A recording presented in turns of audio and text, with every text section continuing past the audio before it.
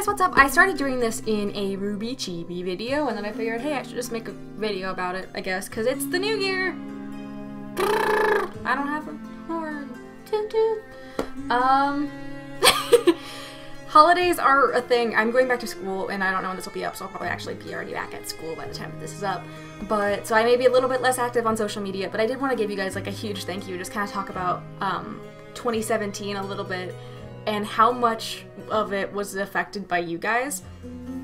Because, 2017 had a lot of ups and downs. It was lots of really high highs and lots of really low lows. We started off really low. I'm not gonna go into details because it's really personal, but it started off really low. Like, really low. And, but it just, like, I got these amazing moments that ultimately made the year tolerable, and honestly I think it made it kind of like a good year for me, which was interesting considering everything was stacked against it.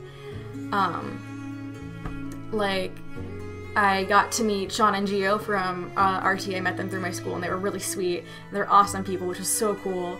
So like, just getting to talk to them alone was really awesome, and I got to talk to all of you guys. Like, I set up Discord with help from Zach, and I got closer with Zach too, because we had known each other from Kim's stream, and just got into kind of like, ugh, headphones are falling, kind of just talk to more people, which was interesting. And then my channel got like a lot of popularity, which was really weird. I wasn't expecting it. Like, I think I woke up one day and I had a comment from Jen Brown and a comment from Neith Ohm, and I was like,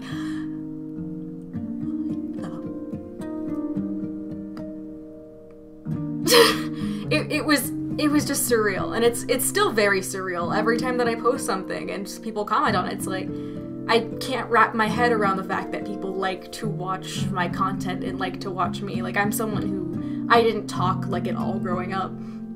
I wasn't social. I'm still not that social. I don't know how to deal with people. So it's very weird having people be like, oh yeah, I want to talk to you. It's like, you know I don't know what I'm doing, right? you guys know that, right? I don't know what I'm doing. But, like, you guys have always been, like, really encouraging. Like, if I have my art Twitter, I'll post, like, hey, I don't like how this turned out, but here it is. And it's like, oh, you know, like, it's good. It's turning out good. You're making progress. And that's what 2017 was. It was a year of progress. Once I got back from class, I had, from school, I had completed some of the best work I think I've done, traditionally speaking. I guess flash some of it up here. It's just some traditional work, usually with like sanguine or charcoal. And I was really proud of myself for having going, because I've only been drawing since spring break of my freshman year of high school. So I have not been drawing very long. I've been drawing for like almost 5 years. That's it. And that's something that I'm very insecure about, because I look at my art and I'm like, I don't have a style. I don't know what I'm doing. This isn't where it should be. I should be farther along, because I follow a lot of artists who are like 17 and who got like $60,000 scholarships to really big name art schools, and I'm like, I can't draw a leg. So that was just honestly like this year, and I got a lot of praise from you guys, which was really surreal, but it was something that I think I really needed at the time. It was just really nice kind of getting that support. And then RTX honestly was kind of intimidating for me. It was kind of rough, because the last RTX I had gone with some friends who are some friends that I am no longer in contact with, unfortunately. So like, I never put up the RTX 2016 videos because editing it was really painful for me, honestly. I was like, this hurts. These are memories of people that I cared about that no longer share those same feelings. So I never put them up. So I was kind of worried about RTX and like those feelings. And some things happened beforehand that were kind of going to happen eventually, and it just kind of peaked at that point. And then RTX was completely surreal. Like, I think that's probably, RTX as a whole was like my favorite part of the year, which was so surreal, because I got to hang out with all these amazing people. I got to do something really cool that I'm not going to talk about because I can't talk about it. Hashtag non-disclosure agreement. And I got to go to the VIP party and like actually be in the employee section, which was absolutely surreal.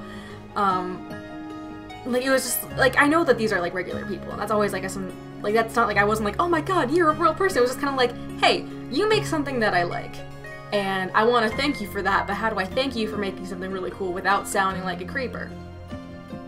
But like, it was a lot of fun. I really just kind of sat in the corner drinking soda, talking to a couple people, but it was really cool. And like, Arryn and Zach actually recognized me because I had met her at Phoenix Comic Con a couple years ago, and we had bonded over the spelling of our name. Like, Blake's sword. I'm not gonna move it down because otherwise everything's gonna fall. When she got the little slip to sign my name, she was like, "Are you shitting me?" And it was like, "Yeah, it's the same spelling. It's terrible." But and like she had been in one of my stream once, and she recognized me at the VIP party, and I was kind of like, "What? You're Arryn Zeg. You're the alpha Arryn." I wasn't even 18. Was I 18 at the time? Yeah, I wasn't even 19 then. I was almost 19.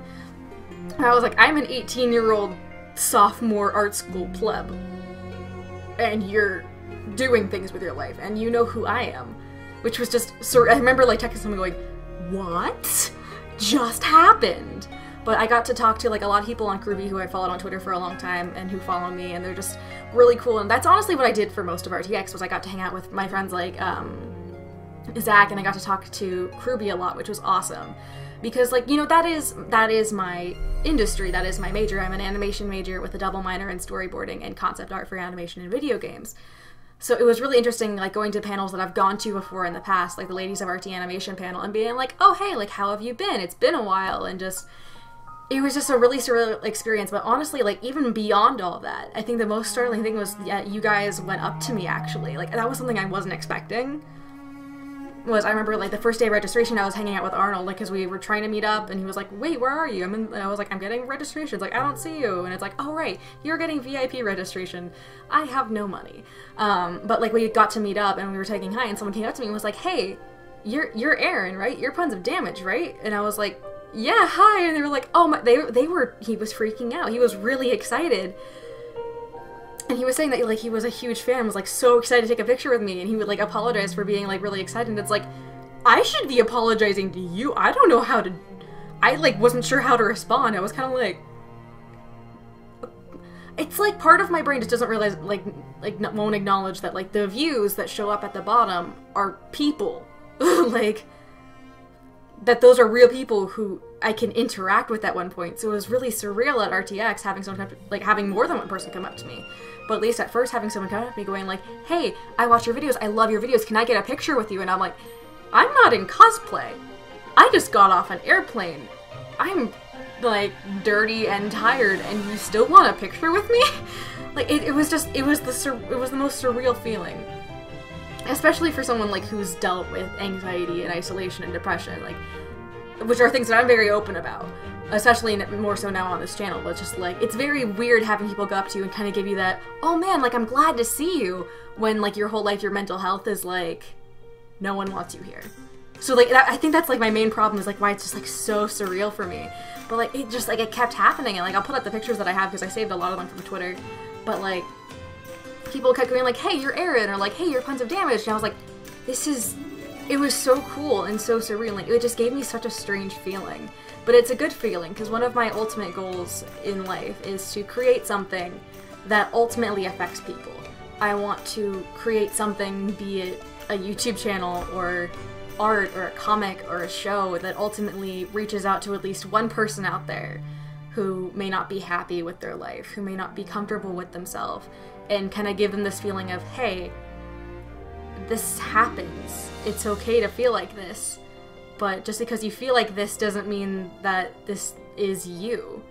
Like, there is more to you than this. You can do more than this. Like, you matter. I want to create something that kind of gives that feeling. So just having anyone even respond, be like, "Hey, I watch your stuff." It's like, oh, and, like, people will say really nice comments that, like, my videos, when I put them up, like, it makes their day, or it improves their day. Just, like, even little things like that. It's like, that's something I've always wanted to do. Like, I can't be a superhero, I can't jump off buildings, I can't fight off monsters, but if I can make people's days better through just me talking to a camera, watching a show that I love, then that is the best thing that I could ever ask for. And I want to thank— I'm actually tearing up. I want to thank you guys for giving me that feeling, and for letting me kind of work to accomplish that dream. And it's really cool to meet you guys, and it was just, like, RTX is always the highlight of my year, but this year especially was just absolutely amazing, because it just felt really validating, and I wish I could have done more to interact with people and talk to more people, but I was going panel to panel to panel to panel. But I just want to thank you guys, because, like, this channel is only, like, 2 years old, I believe, I think I started at like December 21st, 2015 when I put up that first Ruby AMV. It only got like 50 views or something. But I remember like I was so proud of that. And it's grown from that into like adding gameplay with a friend of mine. And it moved on to me having, from streaming, not regularly, but as much as I can, and putting up these videos. And it's kind of evolved into this thing, and it couldn't be here without you guys, and I don't think that I would really either be who I am without you guys. I am a lot stronger than I used to be, and I think a lot of that is because you guys have given me the courage and the strength to say, no, this is who I am. I'm not going to settle and let you change who I am. I will be me, and I will try to do my very best to make sure that other people can be them as well. So I want to thank you guys so much for all of your support, and almost 11K of you, which is ridiculous. And I can never honestly thank you guys enough for that. So I don't know how to end this video, but I hope that I can continue to give you guys the kind of content that you want, the kind of content that makes your day, even if I am busy doing my own things. But I just wanted to say thank you guys so much for helping my 2017 and helping me get through 2017, and ultimately making it so that overall the year has left some positive memories in my mind that will probably be with me forever. So thank you guys so much, and I'm just gonna cut it there because I don't know what else to really say, but see you guys.